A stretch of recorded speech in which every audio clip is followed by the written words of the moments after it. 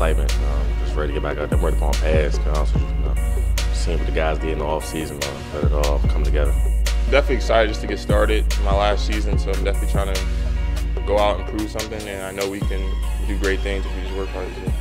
The excitement's crazy. I mean, this is what we do before we get to the season, so I mean, it's the perfect time to perfect your craft, get right with your brothers, and see what everybody's got coming in the season, so I'm excited. We're real excited to show forth what we're about to do for this upcoming season, so there's a lot of emotion going into it, so we're real excited. More aware and more confident in what you got to do. You know what I'm saying? Freshman year, you're a little nervous, you got a little jitters going inside you, but right now it's like you done been through it a lot of years now, so it's just about handling business, making sure the young guys follow along.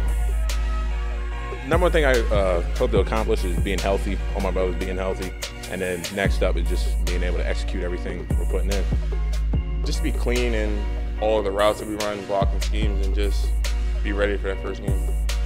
At a training camp, I feel like our defense, from a standpoint, our communication, we need to be getting all around the horn. I feel like we have a lot of veterans, a lot of experience. Trust is a big thing, man. Like, we definitely build like a strong connection. I mean, I live with these guys too, so we bonding on and off the field, and that's one of the key components why I feel like our defense will take that step to be where we gotta be this upcoming year.